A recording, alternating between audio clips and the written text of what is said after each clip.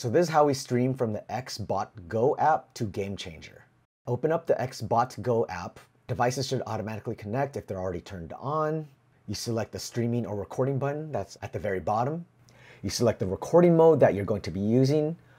For now, I'm just going to use follow me mode. You select next, and then you select whatever settings that you want to use. And then it's going to have a little prompt on how to use that particular mode. For now, I'm just going to select skip. At the very top right, you're going to see a button that says turn on live. You select that button, it gives you a little pop-up.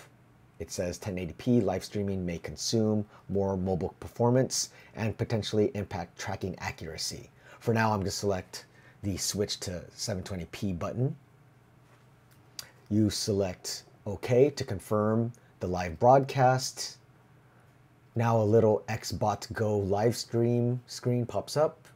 You're going to select at the very bottom right the third-party stream button. Now another screen pops up that says Facebook or YouTube or RTMP.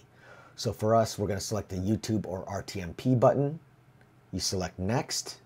It goes to another window that says stream information. It asks for the stream URL and the stream key. Now you go to Game Changer.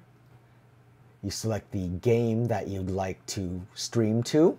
You select Go Live, and then you'll see at the very bottom, you can select the video source. For us, we're going to select external camera.